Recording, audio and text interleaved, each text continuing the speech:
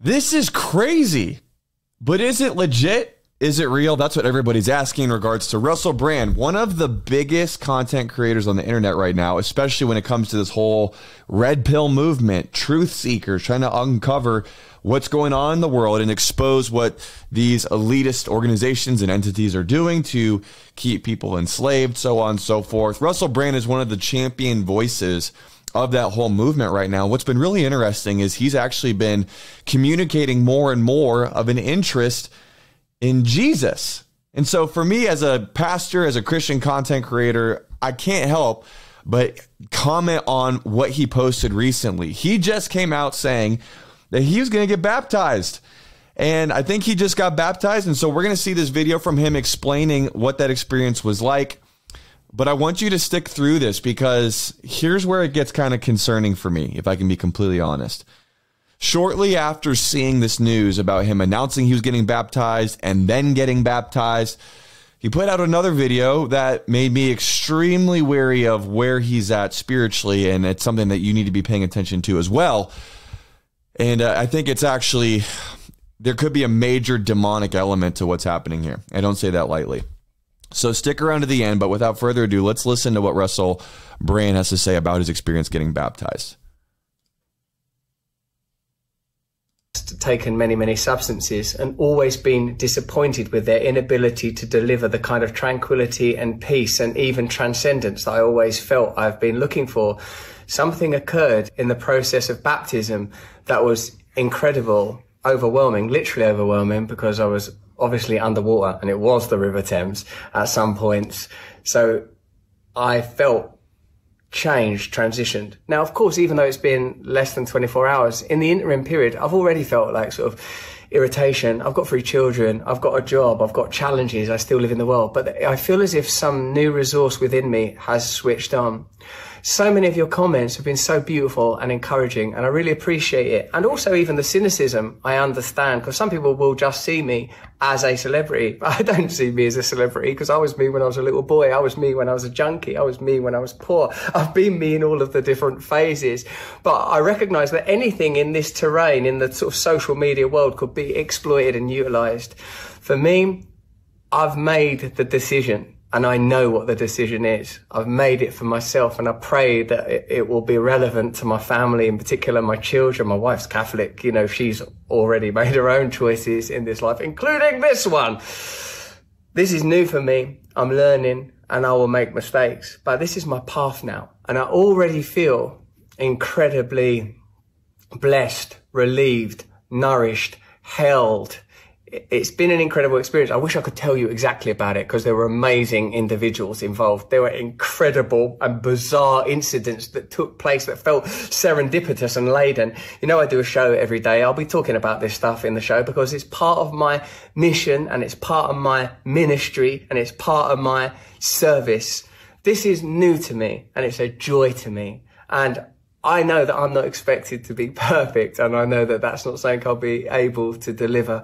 Those of you that have embraced me, I'm so grateful. I can't tell you how happy I feel and how relieved I feel. But as you know, if you know, my resources are coming from somewhere else and someone else now. Thank you so much for your support. Let's keep doing. So first of all, I mean, everything that he's saying there, that sounds amazing. And there's a lot of truth to what he's saying. I mean, so what is baptism? You might be even wondering, okay, so you've seen pictures of people going underwater and coming out of the water. What does that mean? Well, as a Christian, what that means is you are identifying by faith with the crucifixion of Jesus Christ on the cross. The Son of God comes to planet Earth, lives the sinless, blameless life that you and I could never live, dies on a cross for our sin. He goes and pays the penalty for our sin on our behalf, and then is put in a tomb. And on the third day, this is what makes him so remarkable and the point of our worship as Christians. He didn't stay dead. He rose himself from the grave by the power of the Holy Spirit, proving that he is in fact the Son of God. And he holds the keys of eternal life to whoever would just put their faith in him and believe in him and turn from their sin and follow him. And so going under the water is this symbolic, I would say more than symbolic, it's a spiritual response to what Jesus has done for us. The Bible says in 1 Peter that baptism is the response of a good conscience towards God.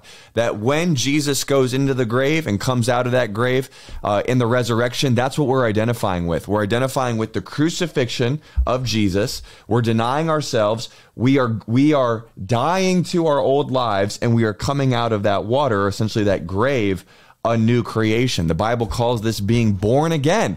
When you're changed, he literally changes you. It's not about joining a religion. It's about actually having an encounter with God that changes your life. And so when he talks about this supernatural experience, even there's going to be cynical Christians that say, well, is that really real, or was it just goosebumps? There should be some sort of occurrence that happens, and it's going to be different for different people, but you're going to experience the peace of God. If you don't experience the peace of God when you get baptized, something is very wrong with you. And so here we are hearing that he's had this amazing experience. And honestly, he's being a little bit cryptic about why he made that decision. Why was he going and getting baptized? He's, making acknowledgement that he's following God, but what's his understanding of who God is? I'm not here to judge where he's at. I want to believe the best. I want to believe that he's maybe an immature believer trying to figure out how to communicate these things. But nevertheless, he made a public decision to confess his faith in Jesus by going into that water and coming back out. That's a big thing about what baptism is. It's about a public confession and a washing away of your old life. So I want to make that clear, because the last thing I want to do is judge a man like this' motives. In fact, I think with what he said about he's a celebrity, and so often we just think, well, if they're a celebrity, it must not be real. They must be doing it for publicity. There's a lot of things you could do to get publicity beyond like putting on the air of being a Christian. In fact, in today's day and age, talking about being a Christian or your faith, it's more likely going to lose you influence with the world than gain you influence. So want to give him the benefit of the doubt there. But I did see another video after this baptism one, which made me very concerned. And I want you to see this because there's things that he's still dabbling with, it appears, that are demonic in nature. Okay. First of all, before we get to this next video, let me know in the comments what you think about this. What do you think that this is legit? Is this something that we should celebrate? How do we take this?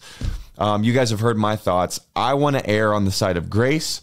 I'm not saying go and follow him and make him your pastor, but I am saying as a brother in Christ, we got to cheer on people like this that are making these public declarations. But then we just see this video of Russell Brand going and talking about, this was just a day ago that he posted this, tarot cards. Tarot cards, Christianity, is there a blend there? Maybe you're someone who's given your life to Jesus or is interested in Jesus, but you're still into stuff of the new age. I want you to listen to what he says here, and then I'll give my commentary. Can't be good news, can it? Oh, it's the old kidnapped and held hostage by some railings card. That's good. That means you are going to get a new puppy. Like, it's not going to be that, is it?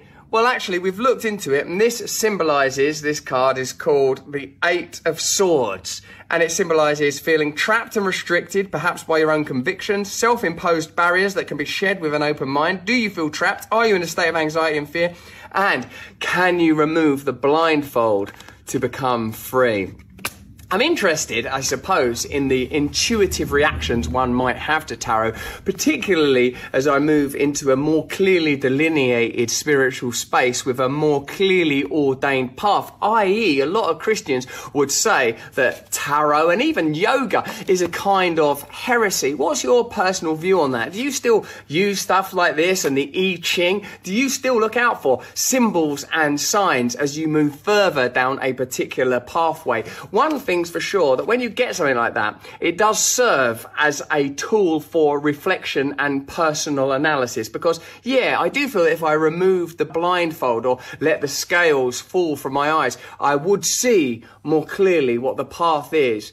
You know, I read today, I think on Hallow, and you know, it's an app that I use for meditation. It's absolutely beautiful, that if you focus on God, that is all you have to do. God will do everything else. Now, you hear stuff like that and it sort of makes a bit of sense, doesn't it? And you think, well, all right, so what am I actually worried about now? I'm worried about this attack. I'm worried about this aspect of my family life. Okay, so I'm going to pause it there because I think we got the meat of what he's trying to say. The question that he's asking is, if you've given your life to Jesus, if you're following God, is it appropriate for you to be engaging in some of these other New Age tactics, customs, traditions? Is it okay or is it heresy? So here's what I would tell you right away. This guy, he reminds me so much of when I first gave my life to Jesus, because I came out of the New Age movement. I came out of all of this sort of stuff.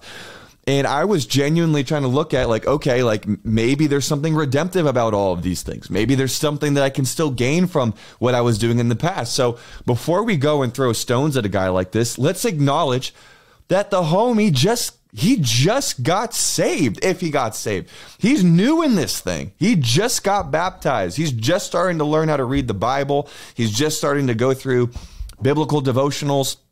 And I'm not familiar with the Hallow app. My understanding is that it's Catholic, maybe in more in nature. And we don't have to talk about that in this episode. But the point is that the Holy Spirit is clearly doing a work in this guy's heart. The Holy Spirit is clearly leading him along. But here's the challenge. The challenge is that you have a guy like this, and he seems like he's coming from a very humble place, but he's still got a ton of influence.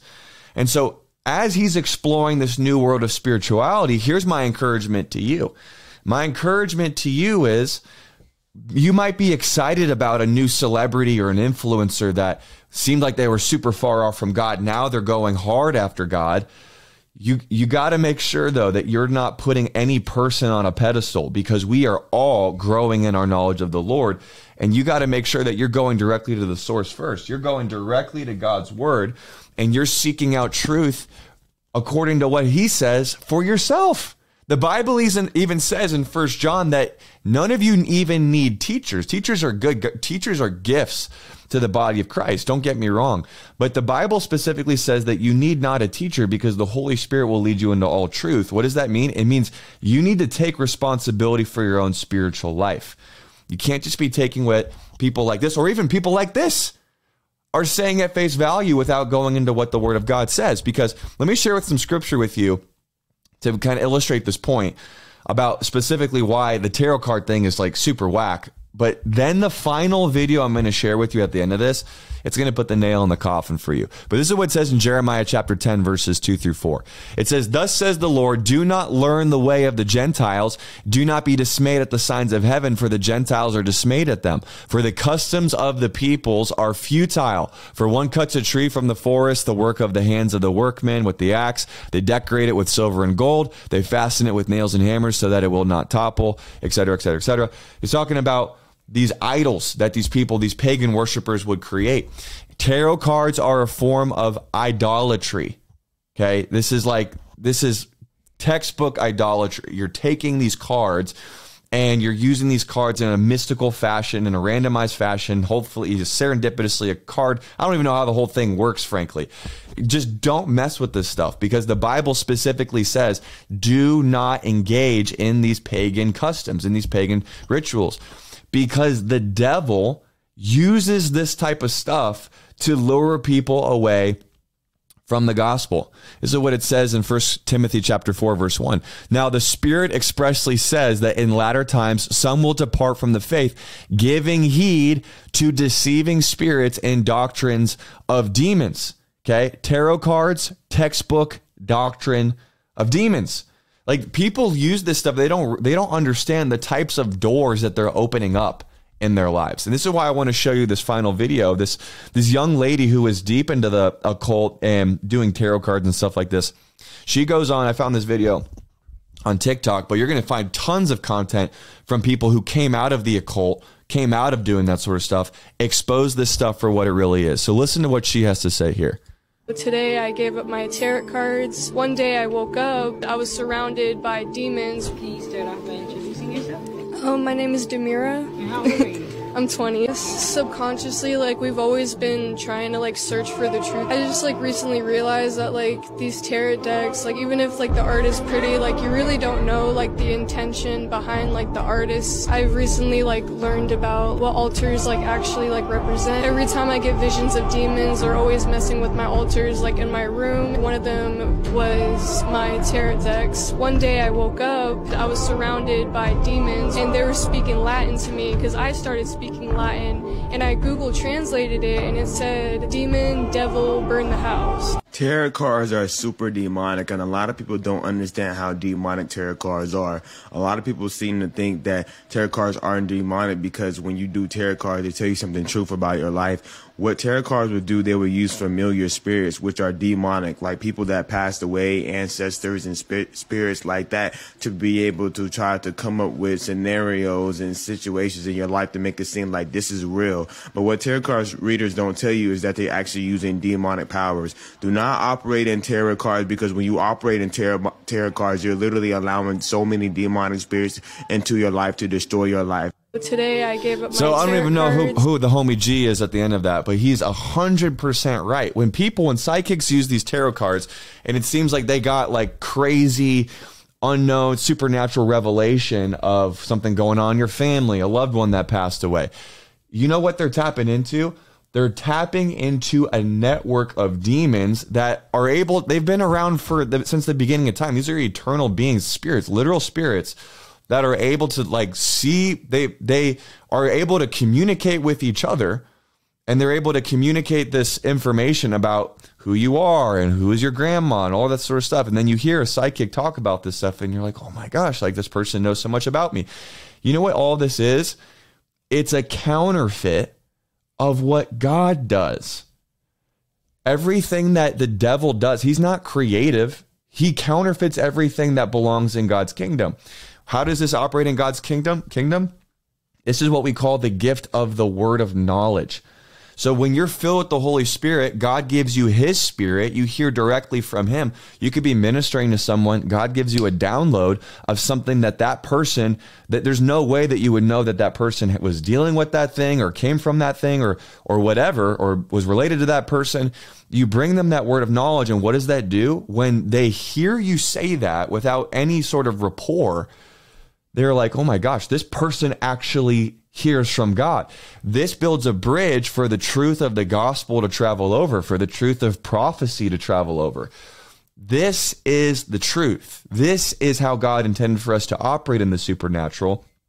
And the devil is going to use every other mean to wean people off of the word of God and into these other things, which will ultimately destroy them. So here's what I want to tell you. First and foremost, ditch the tarot cards. Do what they did in Acts chapter 17. Take that jaunt, put it outside, burn that thing, burn anything that you have that's occultic, get rid of it. Don't try to sell it. Burn it up. You don't want to have any open doors to the demonic in your life.